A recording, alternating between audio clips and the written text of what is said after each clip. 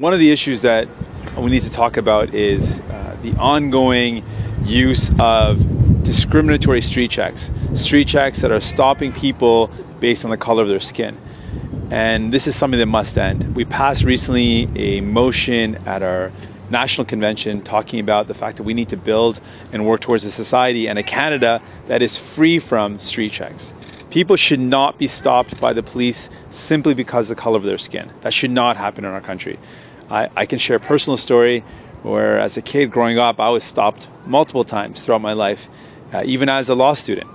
And being stopped in your own community, where you live, where you were born, for no other reason than the way you look, is something that sends a message that people don't belong, that there's something wrong with just being who you are.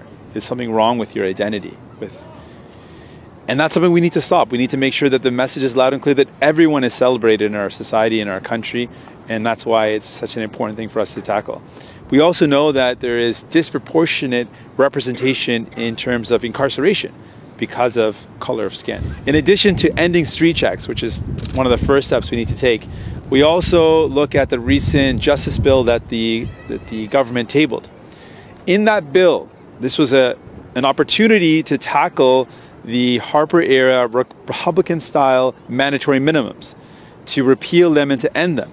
We know that mandatory minimums do not work in terms of reducing crime. They don't do that. The evidence makes it very clear. And what happens is mandatory minimums disproportionately impact racialized communities, in particular people from the Black community and Indigenous communities.